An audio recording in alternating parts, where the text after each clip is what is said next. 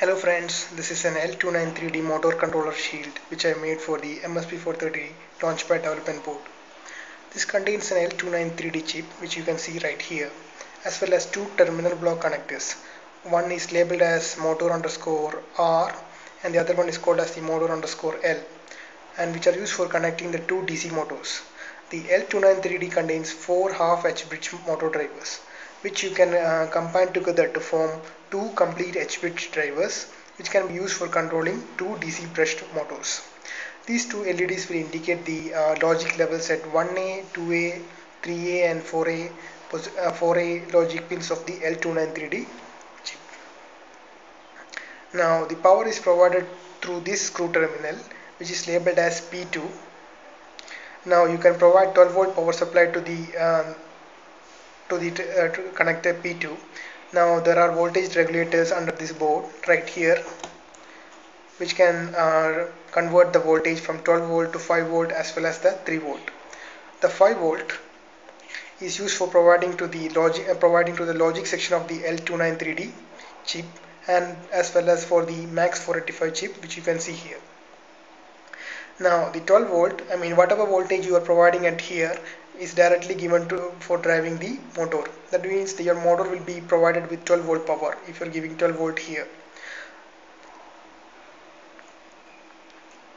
Now while you are connecting the power supply to the board, make sure that you use the correct polarity, plus to plus and negative to negative, otherwise the power supply section will get damaged. These two LEDs, which are labeled as 5 volt and 3 volt, will indicate that the power supply that the 5 volt is producing and 3 volt is available, and this jumper can be used for isolating the board. Now I will mount the board on top of the MSP430G2 Launchpad. Okay.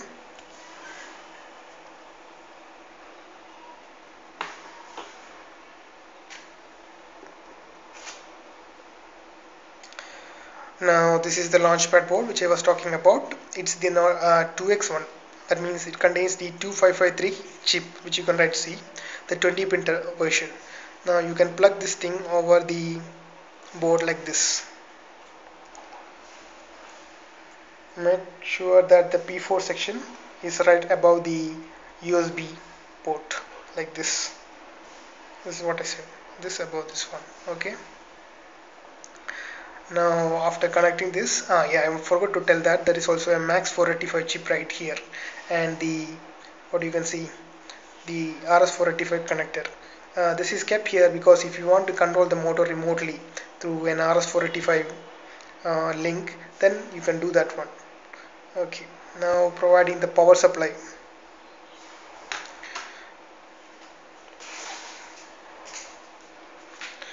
You have to use a 12 volt power supply DC. I am taking the power from a DC adapter. Now let me connect this thing. As I have already told you, polarity should be observed correctly, and the power terminal is called P2 while the other one is RS485, so don't mistake that one.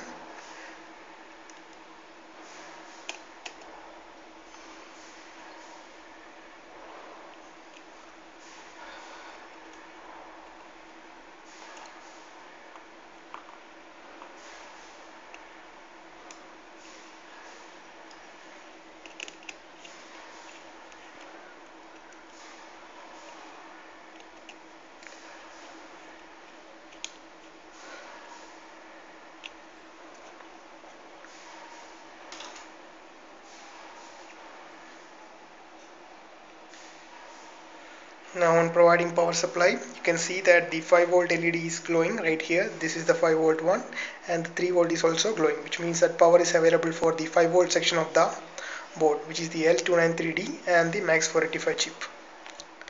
Now the 3 volt power supply, which is created by the voltage regulator, is provided to the board also, which is the to the Launchpad board also. You can see that LED glowing here. Okay. Now in that web tutorial which I have written, I have made the code such that it is going to control the motor underscore L. So you will connect the board directly to the PC so that you can program it.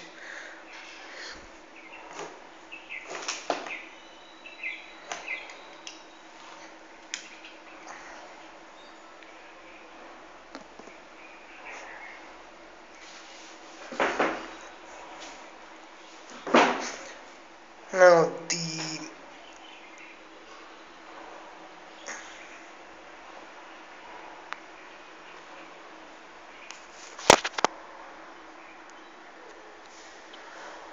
to control the motor, I have scavenged an old motor from an old tape recorder. As you can see, it is rated for 12 volt, and these are the wires connecting to the armature. Now you are going to connect these to the motor underscore L, because the code in that website is for controlling the left motor. I'll also demonstrate controlling both motors later, but first I'm going to go for the left motor. That's called the motor underscore L. Okay. Now you can download that code from the website. Now the code named L293D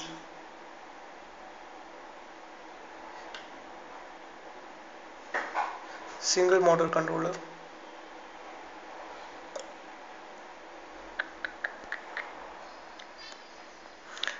Now to control the motor, you can download the source code from the website. Now in the first case, I'm going to demonstrate the first file, which is called the L293D single motor controller.c. I'm using IAR embedded workbench, so you can compile it and download the code into the MSP430, which I am doing right now. After you have download the code, you can actually run it by pressing F5. As you can see, the motor will run for some time and it will stop and run it in the opposite direction. Now the whole process has been completed. As you can see that this is the enabling pin, the LED corresponding to the enabling pin. Whenever the motor is running, this pin will, this LED will light up. So that now it is closed, that means that it has been disabled. Now we'll go through the code line by line. I'm going to reset this thing.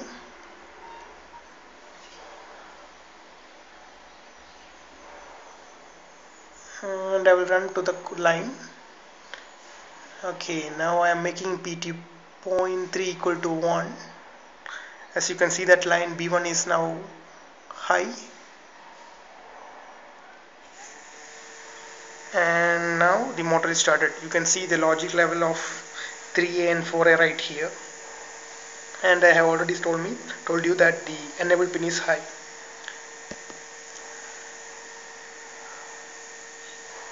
Now for some delay, after the delay we are stopping the motor right here, and you see that the enable pin, enable LED is off right now. Now we are going to rotate the motor in the opposite direction,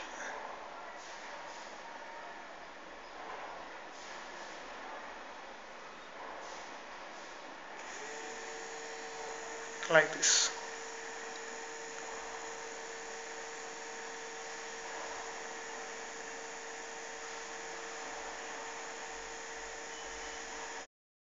Now for controlling the two motors, I have connected an extra motor, which is this one. Connected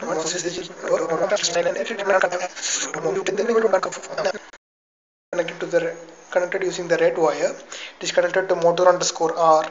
Now by controlling two motors, we will be using the L293D for its full capacity.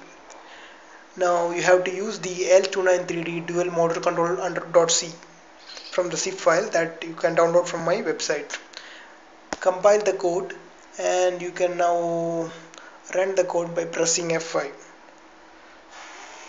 The two motors will rotate in one direction first, then they will stop, and they will rotate again, the opposite direction again.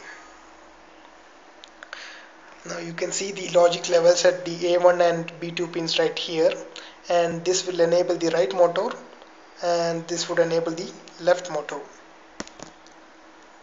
Now let me reset the code, and we will go to controlling the right motor pins right now.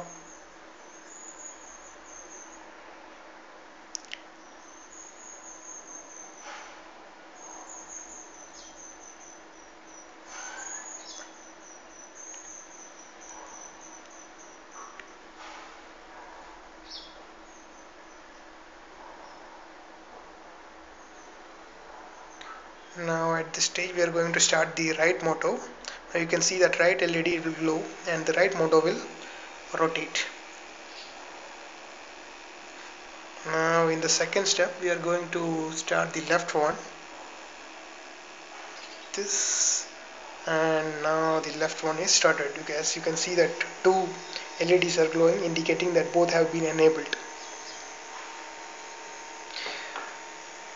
Now one problem here is that both of them are rotating very fast, so that you will not be able to identify which direction which is rotating.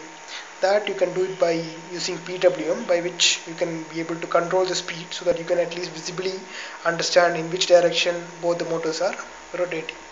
Thank you for watching my tutorial, and you can buy this motor control board from my website if you like. The URL for that